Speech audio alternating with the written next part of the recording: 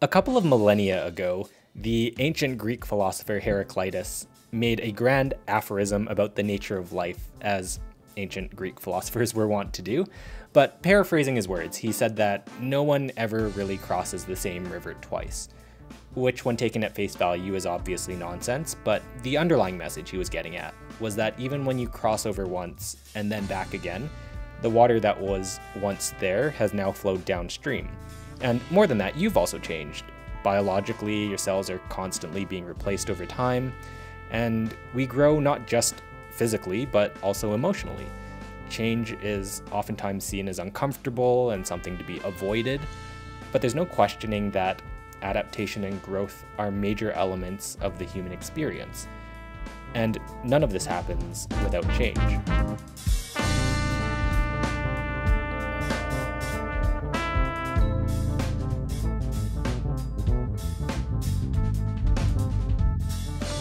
So, grand Greek philosophical musings aside, I do think it's interesting that I've started to identify a pattern when it comes to Calgary's Chinatown, and it's one that's centered around the relationship between a threat to the community followed up by a response and then ultimately adaptation or change in response to the initial threat.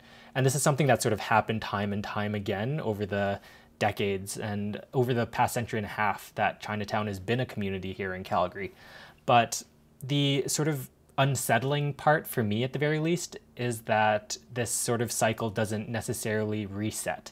And what we get at the end of the day is not the same Chinatown that we had when the initial threat happened. So I think that growing up, when I think about Chinatown and the fact that it was so much of a sort of physical place where you would go and find boutique shops in places like Dragon City Mall with a very distinct architectural style and feel, as well as restaurants that you would go to when family would visit from out of town, and you could expect a certain style and ambiance within the restaurants themselves. All of that is not necessarily going to be in the Chinatown of tomorrow. So what that looks like is a little bit unsettling, and that's sort of where that feeling ultimately kind of sits with me as I think about it. It was an amazing time to grow up in Chinatown in the 90s and the early 2000s.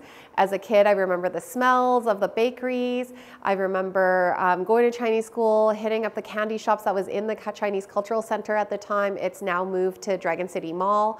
It was just a place where I felt a sense of pride amongst my parents and my extended family as well. Whenever we had people come visit us here in Calgary, they always loved the fact that there was a Chinatown where they could get a familiar home-cooked meal and also speak to people in their native language.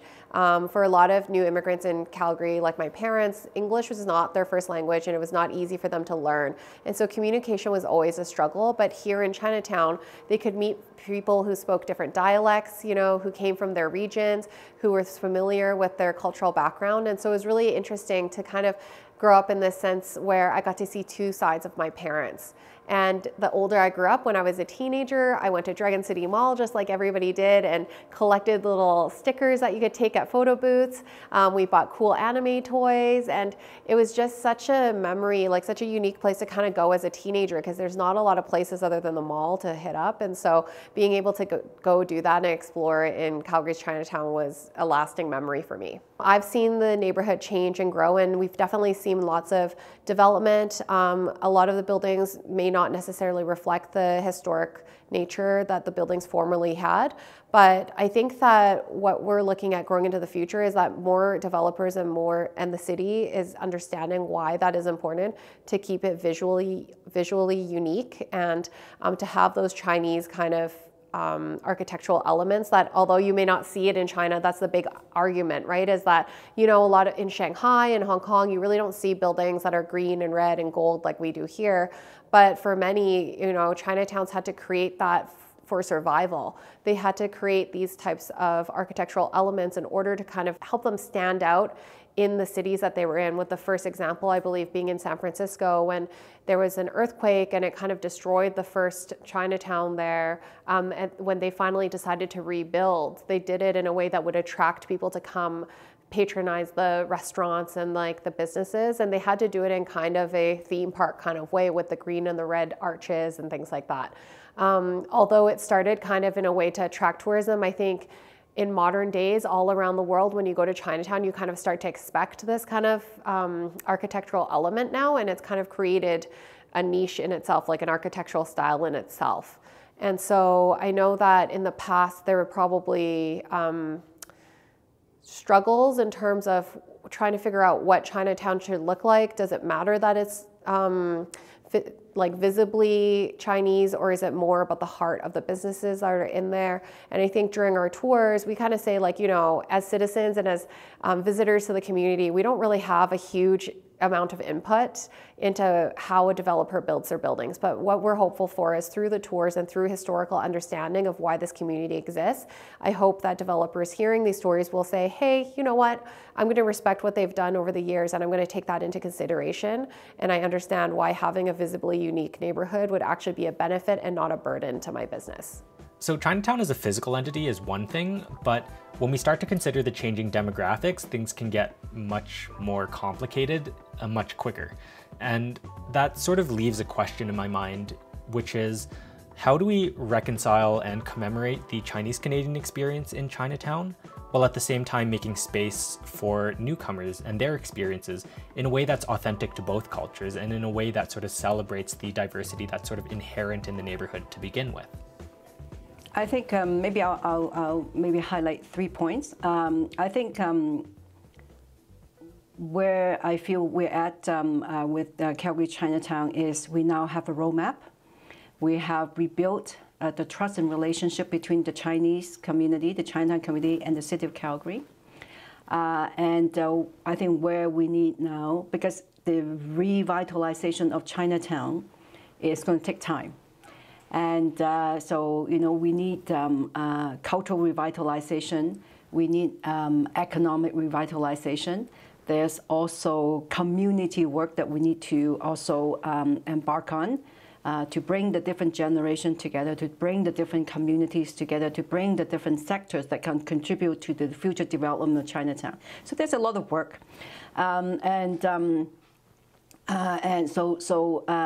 From what I have learned from other Chinatown's efforts, because, you know, Vancouver started, you know, 15 years ago, Edmonton started, you know, about 5 years before we did. So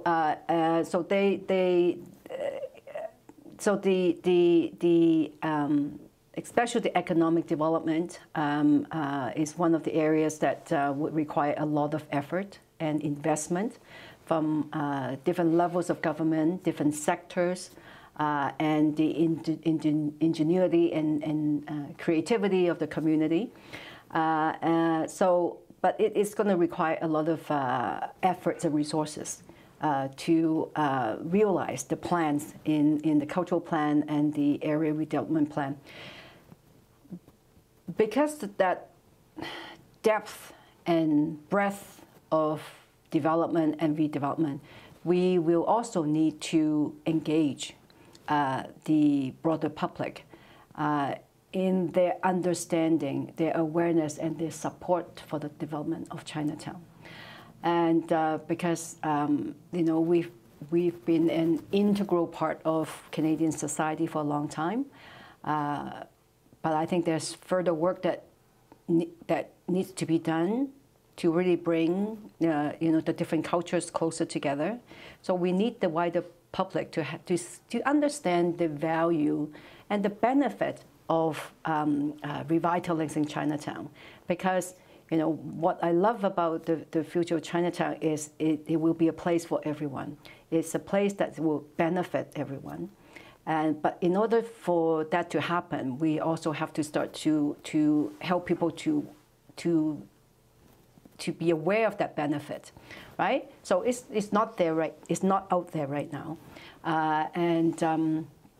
so I think it will require further work to sort of bring the broader public into this, and to share the vision for a more vibrant Chinatown and how it could bring people together, and how it is a place for everyone, right? To discover, to enjoy. For generations to connect, for different people to connect, you know. So I think, you know, part of my love for what's happening is such a place of great potential and promise, for Calgarians, for Albertans, for Canadians, for people from around the globe who come to visit Calgary, and of course for Calgary's Chinese community. I think it's easy to lose sight of in light of the fact that Calgary has such a stereotypical identity associated with stampede culture, cowboys, the Western frontier, things along those lines. It's sort of like that motif. But when we look at it from more of an external sort of objective standpoint, you'll find that Calgary has pretty deeply rooted multicultural elements that have fed into how the city, came to be. And it wouldn't be the same city if it weren't for the contributions by people who don't look like the sort of quote unquote majority ethnic identity that is associated with, Western Canada. Here in Chinatown, my grandfather's name is on the ancestral chart of the Lee Association here. If you went to the Lee Association chart, you would see their ancestor of Lao Tzu. And under Lao Tzu's picture, right, all the Lees believe they're descendants of Lao Tzu, the father of Taoism.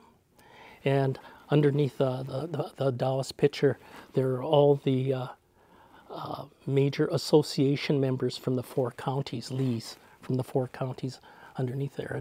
And my grandfather's name is there. So I didn't know that until 2005. I actually contacted the Lees Association to help another association, and the president of the association says, "What's your name?"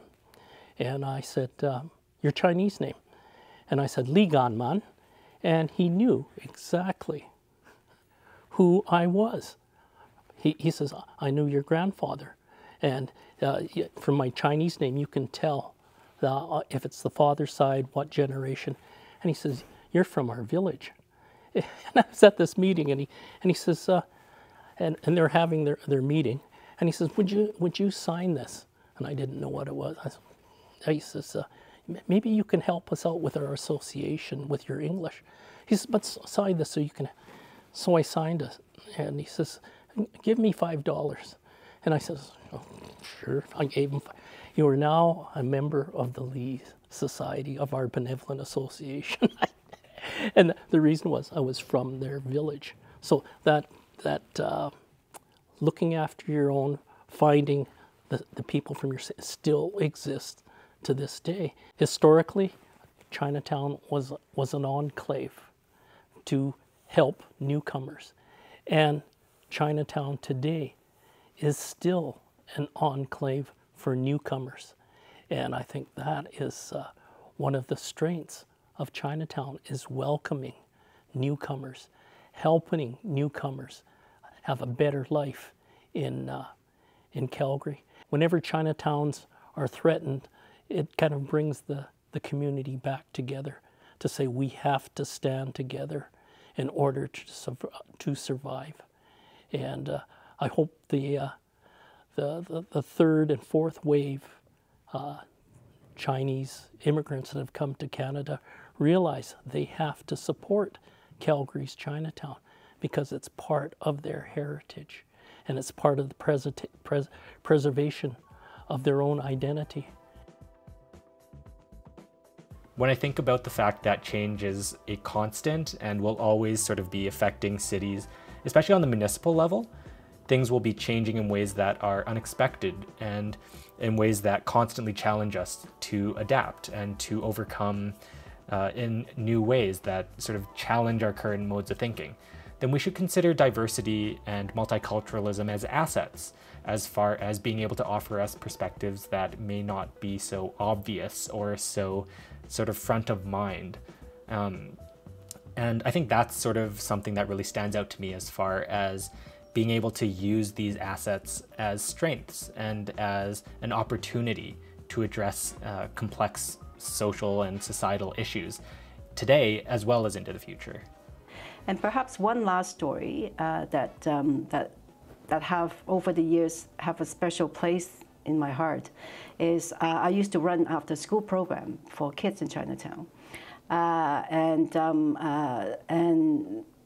at that time, the Chinese Community Service had a tiny office in the Chinese Cultural Center, and the Native Friendship Center was right across the street. And they were running after-school programs for indigenous kids in Chinatown. So I went across the street and talked to some of the staff there, and then we actually jointly run after-school programs in the Native Friendship Center for the kids from their program, as well as from the kids in Chinatown. For me, the future of Chinatown is made up of people from all walks of life, regardless of your ethnic origins and of your cultural backgrounds. So long as you care about cultural diversity in the city, I feel like Calgary's Chinatown has a place for you. And I mean this with respect to the idea that we need to preserve and to share the 150 years of Chinese Calgarian history, just so that we don't make the same mistakes, especially when it comes to welcoming newcomers to the city, in that we don't repeat some of those processes that hopefully we should have learned from by now. But more than that, I think that we're making steps towards Calgary's Chinatown being more of a proactive entity rather than a reactive entity. And this is sort of like predicting what problems might come up, what we've noticed in other Chinatowns across the country and around the world, and making steps so that this community can be more resilient moving forward than it has been in the past. I think what we're really focusing on at I Love YYC Chinatown, and even in the Save Chinatown process, was we realized that we really need more young people to get involved. We really need the next generation to start learning about the community, to step up and not only help us when it comes to the future sustainability of the city, but to just participate in this neighborhood as a whole. I think like many people who live in a city, sometimes you don't go to Chinatown unless a friend is visiting. But without visiting Chinatown and going to the businesses and eating at the restaurants, we miss out on an opportunity to learn about our neighbors, and we also miss out on an opportunity to support these businesses that might otherwise close down if we're not around. And so I always find with doing our Chinatown tours, a lot of people find out about history that they never knew about. They realize that they've been taking Chinatown for granted, like there's no promise that it's going to last forever, and that they really need to do their part in terms of coming to Chinatown more, reading more about the history, and participating more in the civic dialogue when the city's asking for opinions and engagement from ordinary citizens, to really actually put forth an opinion and let people know that they care about Chinatown and they want to see it last. I would love Chinatown to again be reinvigorated with students, with youth, with students and even adult lifelong learners. We've always been a neighborhood that really cherished education. We have a ton of cultural classes, we have language classes, we have arts classes as well, and martial arts and sports. And so to be able to reignite that as a possibility for Calgarians to think, hey, Chinatown actually has a ton of recreation and lifelong learning opportunities, I think that would just add to the vibrancy of Chinatown beyond just going to the restaurants and checking out the retail shops.